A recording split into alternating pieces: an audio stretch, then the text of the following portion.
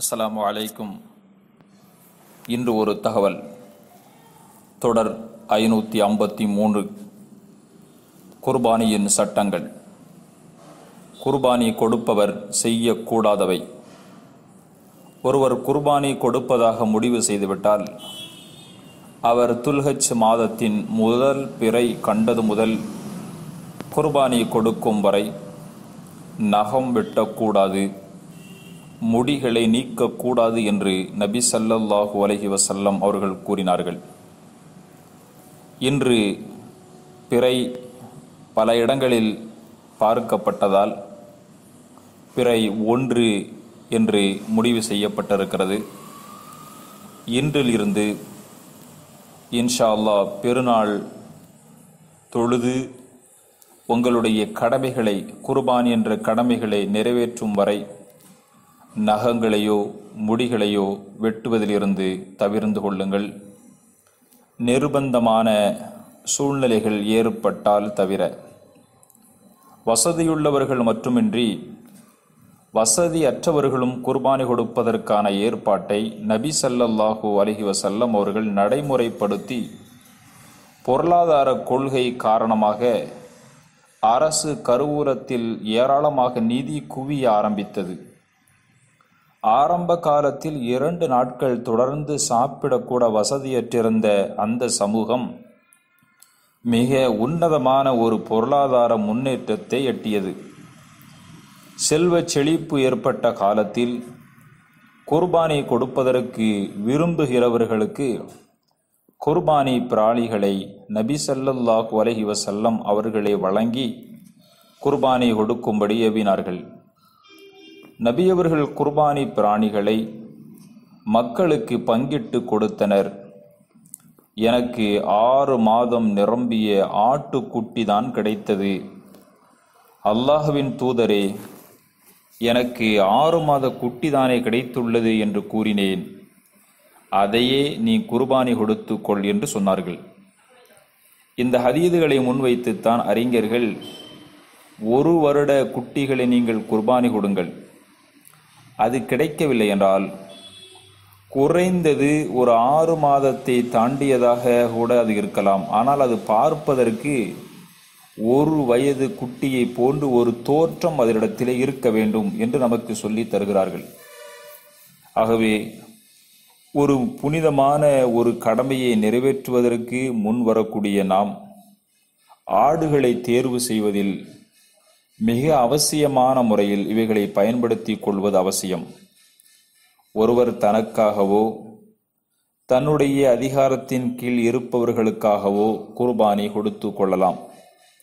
அதுபோன்று தன்னை விட்டு மரணித்து போன தாய்க்காகவோ தந்தைகளுக்காகவோ இந்த காரியங்களை அவர் நிறைவேற்றி கொள்ளலாம் என்பதும் நம்மளால் அறிந்து கொள்ள முடிகின்றது.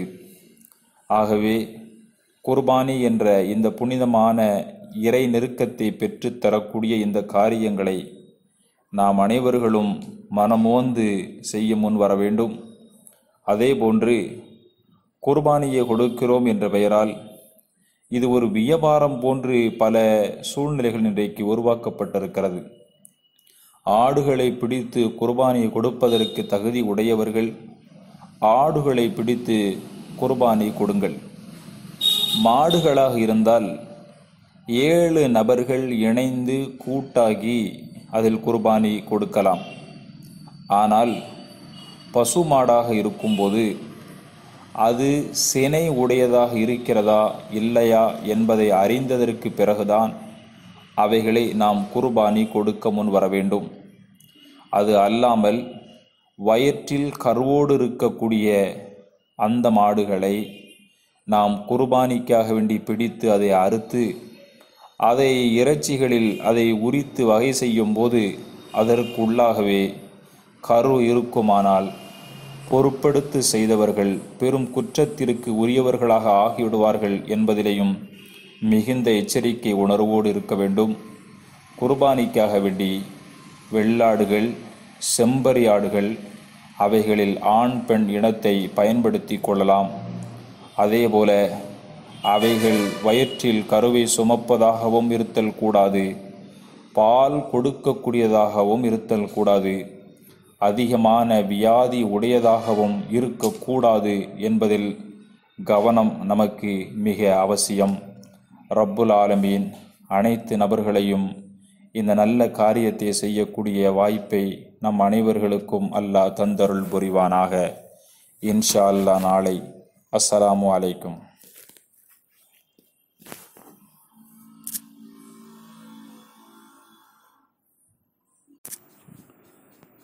அஸ்ஸலாமு அலைக்கும். இன்று ஒரு தகவல். தொடர் 554. குர்பானியின் சட்டங்கள்.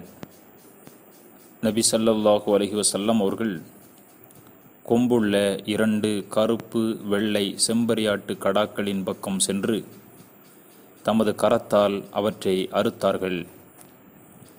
நபி அவர்கள் 2 ஆடுகள் குர்பானி கொடுத்திருப்பதால் நாமும் 2 ஆடுகள் கொடுக்க வேண்டும் என்று விளங்கி கொள்ளக்கூடாது. ஏனென்றால் 2 ஆடுகள் கொடுத்த நபி அவர்கள் ஒன்று தமக்காகவும் மற்றொன்று தமது சமுதாயத்திற்காகவும் கொடுத்ததாக நபி அவர்களே சொல்லியுள்ளார்கள். சமுதாயத்திற்கு கொடுக்கின்ற பொறுப்பு நபி அவர்களை தவிர வேறு யாருக்கும் இல்லாததால் நாம் நமக்காகவும் நம் குடும்பத்திற்காகவும் ஒரு ஆட்டை குர்பானி கொடுப்பது போதுமானதாகும். நபி ஸல்லல்லாஹு அலைஹி வஸல்லம் அவர்களுடைய காலத்தில் எத்தகைய நடைமுறை இருந்தது என்பதை நாம் அறிந்து கொள்ளலாம். நபி அவர்களின் காலத்தில் எவ்வாறு குர்பானி கொடுக்கப்பட்டு வந்தது என்று அபு அய்யூப் ரதியல்லாஹு அன்ஹு அவர்களிடத்தில் கேட்கும்போது, ஒருவர் தமக்கும் தமது குடும்பத்திற்கும் சேர்த்து ஒரு ஆட்டை குர்பானி கொடுப்பார். தாமும் சாப்பிட்டு மற்றவர்களுக்கும் சாப்பிட கொடுப்பார். இன்று மக்கள் பெருமையடிப்பதற்காக நீர் காணக்கூடிய நிலை ஏற்பட்டுவிட்டது என்று அந்த தோழர் பதில் சொன்னார். ஒருவர் தமக்காகவும் தமது குடும்பத்திற்காகவும் சேர்த்து ஒரே ஒரு ஆட்டை குர்பானி கொடுத்தால் அவரது கடமை நீங்கிவிடும். அதே சமயம் ஒன்றுக்கு மேல் கொடுக்கக்கூடாது என்பதற்கு தடை எதுவும் இல்லை. நபி அவர்கள் 100 ஒட்டகங்களை குர்பானி கொடுத்துள்ளார்கள். 100 ஒட்டகங்களை குர்பானி கொடுத்தார்கள். அப்போது அவற்றின் இறைச்சிகளை பங்கிடுமாறும் அதனுடைய தோள்களை அதனுடைய கயிறுகளை எல்லாம் நீங்கள் பங்கிட்டு கொடுத்து விடுங்கள், எதையும் விலைகளுக்கு விற்பனைகளுக்கு கொடுத்து விடாதீர்கள் என்று நபி ஸல்லல்லாஹு அலைஹி வஸல்லம் அவர்கள் கூறியுள்ளார்கள். இன்ஷா அல்லாஹ் நாளையும் அறிந்து கொள்வோம். அஸ்ஸலாமு அலைக்கும்.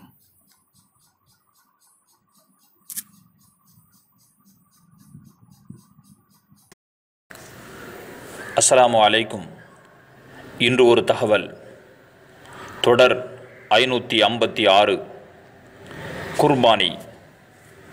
அல்லாஹுவின் கட்டளைகளை நிறைவேற்றுவதற்கு தயாராகி கொண்டிருக்கிற இந்த நேரங்களில் அதை எப்படி நிறைவேற்றுவது என்பதை தொடர்ந்து குர்பானியின் சட்டங்கள் என்ற தலைப்பின் கீழ் அறிந்து வருகிறோம். குர்பானி ஏராளமான நபிமார்களுக்கு அல்லாஹ் வெவ்வேறு விதத்தில் கடமையாக்கியிருந்தான். ஆதம் அலைஹி வஸலாத்து வஸ்ஸலாம் அவர்களின் பிள்ளைகள் முதலில் இக்காரியத்தை செய்தார்கள். அவர்களின் குர்பானிகள் ஆட்டை வைத்தோ மாட்டை வைத்தோ அல்ல, தானியங்களை வைத்துத்தான் அவர்களின் குர்பானி ஆரம்பமானது. அண்ணன் தம்பிகள் ஒரே பிள்ளைகளை திருமணம் செய்வதற்கு விருப்பப்படும் போது அல்லாஹ் உங்களுக்கு எந்த பெண்ணை திருமணம் செய்து வைக்க வேண்டும் என்று விரும்புகிறான் என்பதை அறிந்து கொள்வதற்கு தானியங்களை வையுங்கள். யாருடைய தானியம் வானத்தில் இருந்து வரக்கூடிய நெருப்பு அதை எடுத்து கொள்கிறதோ கரித்து விடுகிறதோ அவருடைய குர்பானி அல்லாஹ் அங்கீகரித்து கொள்கிறான். யாருடைய தானியங்களை நெருப்பு தொடவில்லையோ அவருடைய குர்பானை ஏற்றுக்கொள்ளப்படவில்லை என்பது ஆதம் அலைஹி வஸலாம் அவர்களினுடைய காலத்தினுடைய குர்பானியாக இருந்தது. வெவ்வேறு காலங்களிலேயும் ரப்புவை நெருங்கிக் கொள்வதற்கு இது மாதிரியான வணக்க வழிபாடுகள் இருந்திருப்பதை நாம் அறிந்து கொள்ள முடிகின்றது. நபி இப்ராஹிம் அலைஹி வஸலாத்து வஸ்ஸலாம் தான் வளர்த்து ஆளாக்கிய மகனையே அறுப்பதற்கு அல்லாஹ் கடமையிடும்போது இம்மி அளவு கூட மனம் வருத்தப்படாமல் சஞ்சலப்படாமல் தன் படைத்த இறைவனுடைய கட்டளைகளை நிறைவேற்றுவதற்கு தாராளமாய் முன்வந்தார்கள். முன்வந்த அந்த நிலையை அல்லாஹ் இது ஒரு மகத்தான சோதனை, அந்த சோதனையில் வெற்றியும் அடைந்தார் என்று கூறுகிறான். அப்போதுதான் கம்பீரமான ஒரு ஆட்டை கொடுத்து இதை அறுக்கும்படி அல்லாஹ் உத்தரவிடுகிறான். அந்த ஆடுகளோ கால் உடைந்ததாக இல்லை, கண் தெரியாததாக இல்லை, உடல் உறுப்புக்கள் ஊனமானதாக இல்லை. அது ஒரு திடகாத்திரமான பிராணியாக இருந்தது. அதை பின்பற்றி நாம் செய்யக்கூடிய குர்பானிகளும் அப்படி ஒரு திடகாத்திரம் உடையதாக இருக்க வேண்டும். விலை குறைவாக இருக்கிறது என்பதற்காக குட்டிகளை வைத்து கொண்டு நான் குர்பானி கொடுத்தேன் என்றால் ஊரார்கள் அறிய குர்பானி கொடுத்ததாக தெரியுமே தவிர மறுமையில் எனக்கு எந்த விதமான பலனும் இல்லாமல் போகிவிடும் என்பதையும் கவனத்தில் கொள்ளுங்கள். பிறர்களை ஏமாற்றி நாம் குர்பானி கொடுக்க வேண்டிய அவசியம் இல்லை. வட்டிக்கு வாங்கி குர்பானி கொடுக்க வேண்டிய அவசியம் இல்லை. தகுதி எனக்கு இல்லை என்றால் நாம் குர்பானி கொடுக்க வேண்டியதில்லை. தகுதி இருந்தும் யார் குர்பானி கொடுக்கவில்லையோ அவர்களுக்கு பெருநாளே இல்லை, அவர்கள் தொழுகிற இடத்திற்கு வர வேண்டாம் என்று முகம்மது நபி ஸல்லல்லாஹு அலைஹி வஸல்லம் அவர்கள் எச்சரிக்கை செய்துள்ளார்கள். நபி அவர்கள் 2 ஆடுகளை அறுத்தார்கள். 2 ஆட்டில் ஒன்று தனக்காகவும் இன்னொன்று தன் சமூகத்தில் உள்ள ஏழை எளிய மக்களுக்காகவும் அறுத்தேன் என்று விளக்கம் சொன்னார்கள்.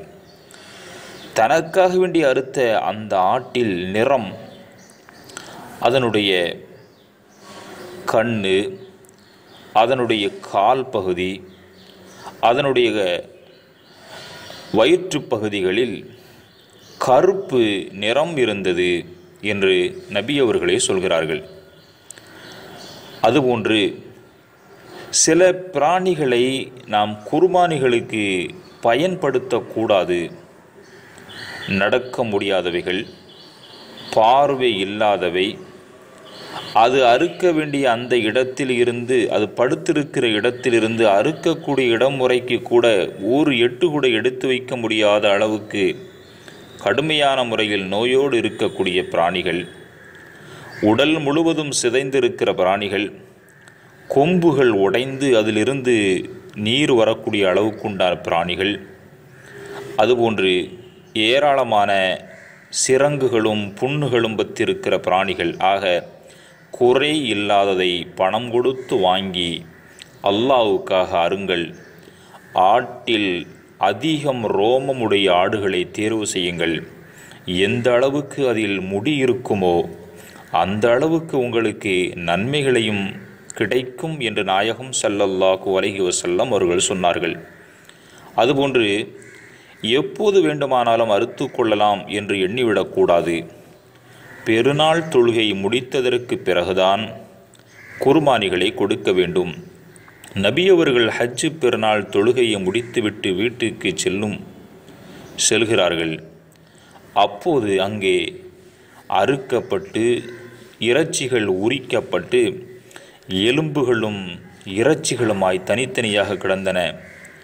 அதை பார்த்த நபி அவர்கள், இவர்கள் தொழாமல் தான் இந்த காரியத்தை செய்திருக்கிறார்கள், நீங்கள் குர்பானி கொடுக்கவில்லை, இன்னொரு பிராணியை பிடித்து அல்லாஹ்வின் பெயரை சொல்லி அருங்கள், அதுதான் குர்பானியாகும்.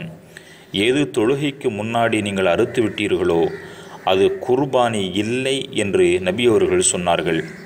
அதில் இருந்த சஹாபாக்கள் சிலர்கள், அல்லாஹ்வின் தூதுவரே, பசியோடு தொழக்கூடாது என்று எங்களுக்கு நீங்கள் கட்டளையிட்டிருக்கிறீர்கள். பெருநாளுடைய நாளில் நோன்பு வைப்பது தடுக்கப்பட்டது. ஆகவே நாங்கள் பசியோடு இருந்தோம், அதனால் தொழுகைக்கு முன்னாடி அறுத்து அவைகளை சமைத்து சாப்பிட்டு நாங்கள் தொழுகைக்கு வந்துவிட்டோம், இதில் என்ன தவறு என்று கேட்கும்போது நபி அவர்கள் சொன்னார்கள், அல்லாஹ்வின் கட்டளை பெருநாள் தொழுகை முடிந்ததற்கு பிறகுதான் குர்பானி கொடுக்க வேண்டும். அந்த கட்டளைகளை நாம் மீறிவிடக்கூடாது. அப்படி மீறினால் நாம் குர்பானி கொடுத்தவர்களாக ஆக மாட்டோம். பசியை போக்குவதற்கு மாமிசத்தை சாப்பிட்டவர்களாகத்தான் ஆகுமே தவிர குர்பானியின் நன்மை நமக்கு இல்லை என்று சொன்னார்கள். ஆகவே மிக மிக முக்கியமாக அதில் பிடிக்கும்போது எவ்வளவு கவனம் செலுத்துகிறோமோ அதே போன்று அவைகளை அறுக்கும் போதும் கவனம் செலுத்த வேண்டும். ரப்புல் ஆலமீன் நம்முடைய இந்த நல்ல காரியங்களை அங்கீகரித்து கொள்வானாக. இன்ஷா அல்லாஹ். நாளை. அஸ்ஸலாமு அலைக்கும்.